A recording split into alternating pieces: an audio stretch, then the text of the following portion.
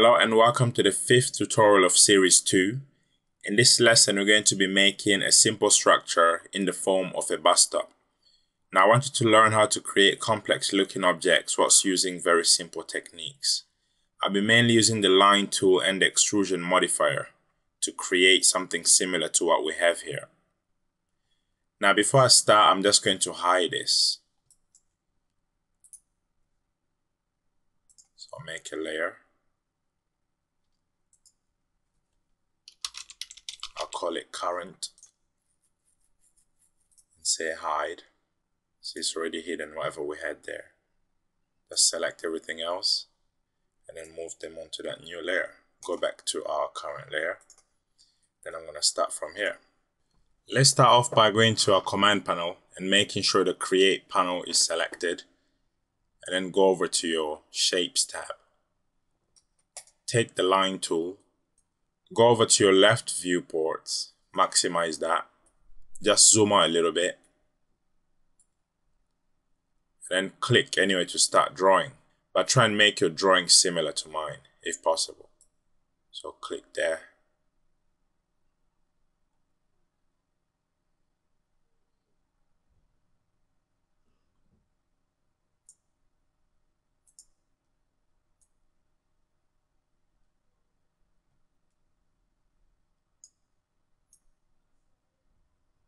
So I'm making it slightly different to what we had before. So just click there. Click and drag about here. Click again.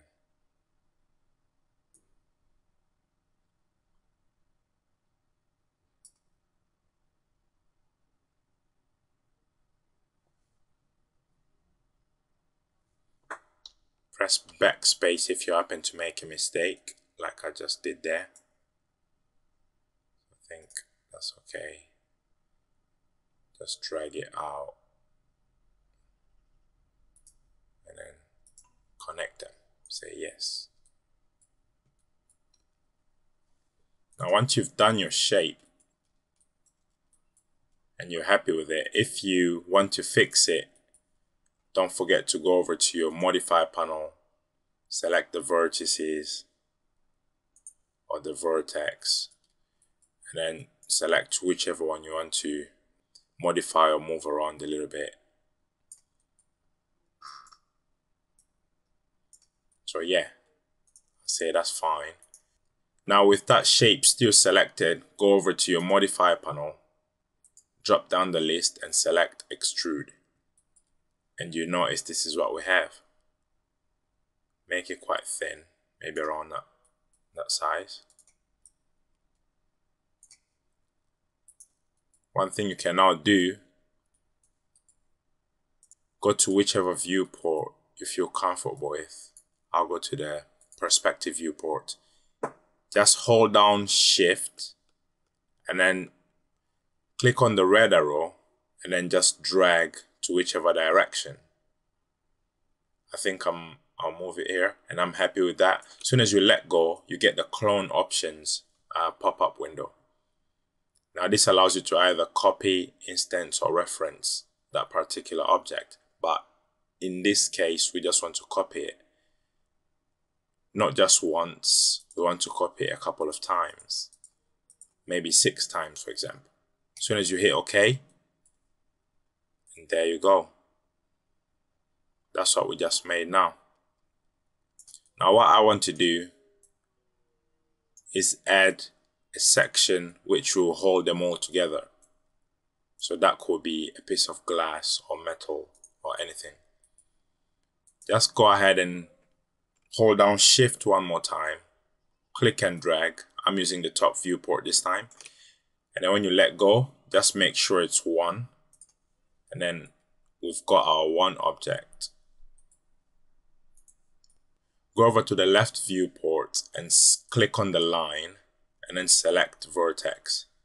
When you do that, just start selecting some of these vertices and dragging it slightly towards the middle. And you notice there's a soft green line behind that because we're making this smaller than the original shapes or objects we had.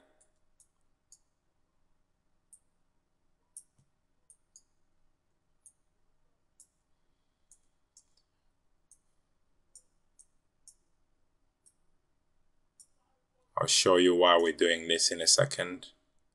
It will all make sense.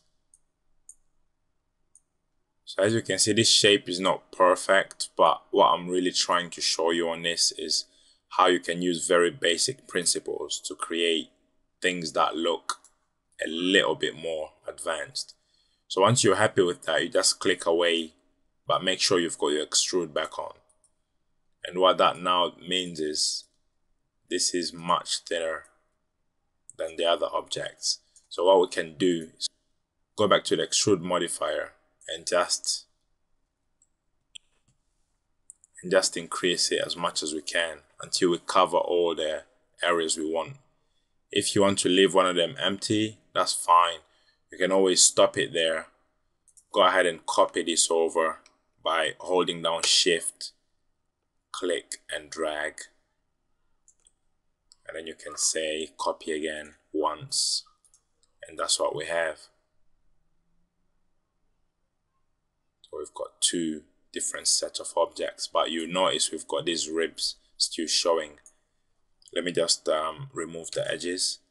So this is our model. We've got those ribs showing because of what we did to the duplicated version. If you're not happy with that, you just delete that, go back to this and continue increasing the extrusion amount. You can either click and drag down these arrows, and you can simply enter numbers. They'll both do the same thing. I prefer using the arrows. So, and there you go. This could be a bus stop, it could be anything. But most importantly, it doesn't really look that basic anymore. Now, we can go ahead and add a little bit of a road there. So we could say this is the pavement. This is the pavement. And then this is the road. And there you go. We've just made a bus stop within the last few minutes. Now, as for this tutorial, I think I will end it there. Basically, I just wanted to show you how to duplicate some of these objects and create whatever you want with them. One thing you'll notice in the future is that we'll be duplicating a lot of objects in order to create our scenes. But as for today's tutorial, thanks for tuning in, and I look forward to seeing you on the next lesson. Bye for now.